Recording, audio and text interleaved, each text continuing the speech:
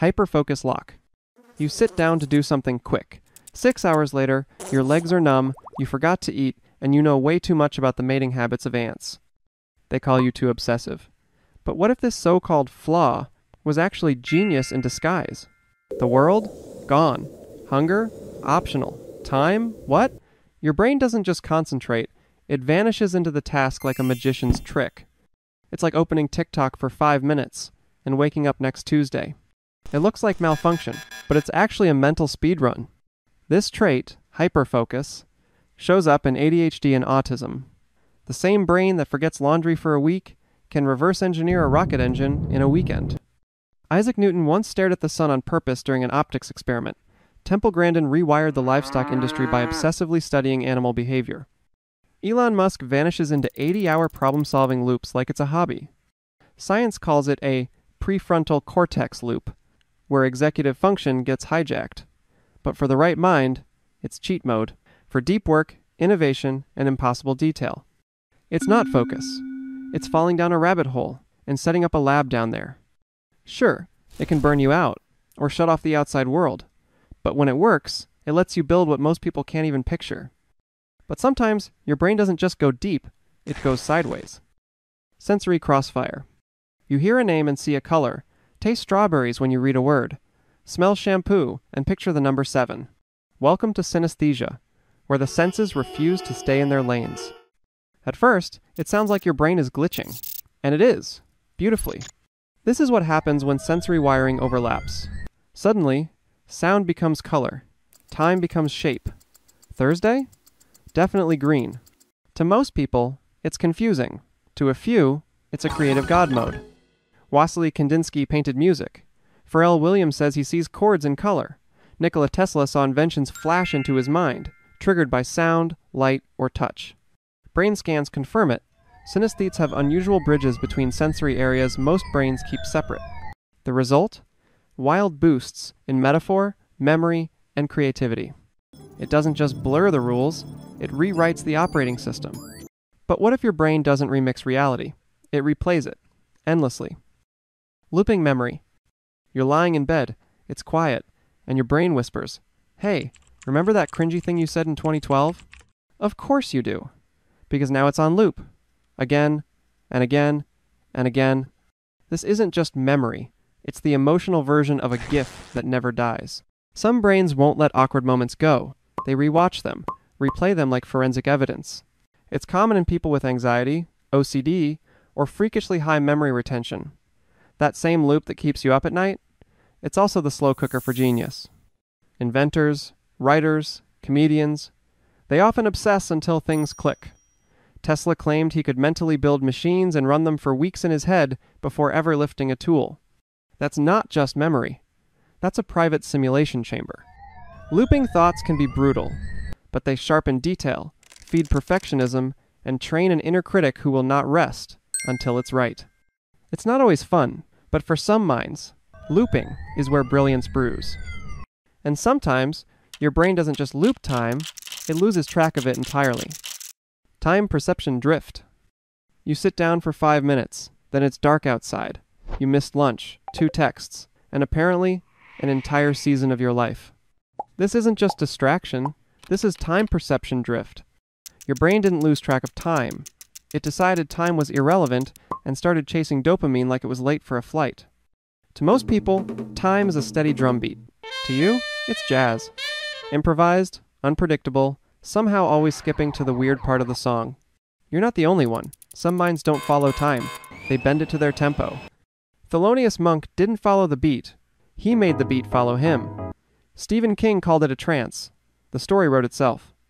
Olympic athletes say the world slows down mid-sprint, like reality gave them bullet time.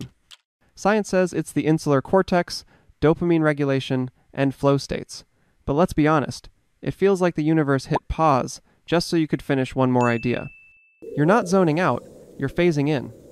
And while that might make Google Calendar your arch nemesis, it could also be why your best ideas feel like they came from outside of time. But what if it's not time that slips? What if it's your tolerance for error? Error obsession loop. You fix one typo, then another, then scrap the whole sentence, because now the vibe feels off. That's not perfectionism. That's your brain stuck in an error obsession loop. It's not about being picky. It's about being haunted by the tiny wrong thing. The comma that stares into your soul. The pixel that's one shade too bright. The sentence that just keeps itching. This is what happens when your brain's quality control dial is stuck at 300%. It won't let things go until they feel exactly right. Sound exhausting? It is. Blame the anterior cingulate cortex, the part of your brain that's always asking, wait, is that correct? Sometimes it's helpful. Other times, it's 2:41 a.m., and you're rewriting the grocery list for clarity. But this same glitch has built masterpieces. Steve Jobs obsessed over the inside of machines most people would never open. Leonardo da Vinci reworked his inventions and paintings endlessly.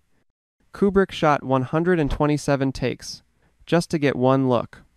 It's not just perfectionism, it's pattern hunger. And for some people, satisfaction is the one thing they'll never leave in the final draft. But what happens when the glitch isn't in your thoughts? It's in your connection to the people around you. Social disconnection. You enter the room and immediately feel like there was a meeting you missed. The vibe's wrong. The eye contact's too much. The silence, weirdly loud.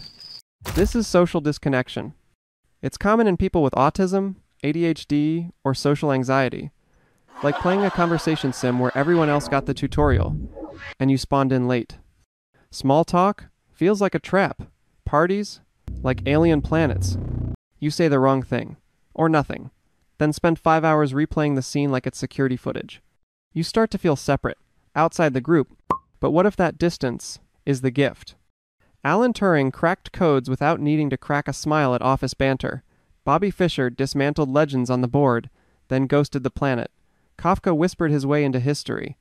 Because when you're not wired to mirror the group, you don't follow its blind spots.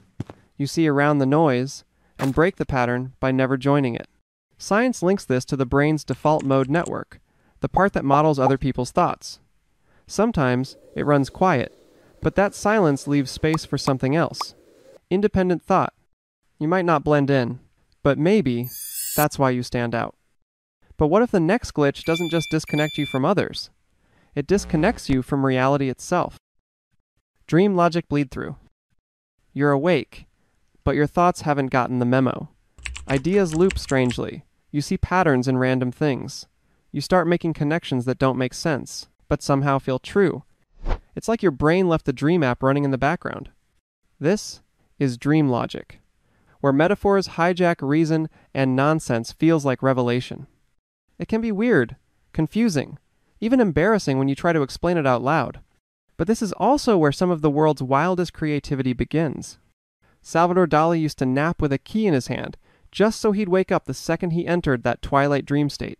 Carl Jung mapped entire psychological systems using symbols he saw in dreams. David Lynch built movies that feel like nightmares edited in Final Cut. Science blames it on the default mode network. Or maybe it's REM sleep logic that forgot to clock out. But whatever it is, it lets you build meaning out of chaos. Jump from A to G without stopping at B. Paint with intuition instead of blueprints. It's not always practical. But when it hits, it's like glimpsing a new language that only you can speak. And maybe the deepest glitch isn't in your wiring, but in your story. The outsider effect. You didn't grow up with the map.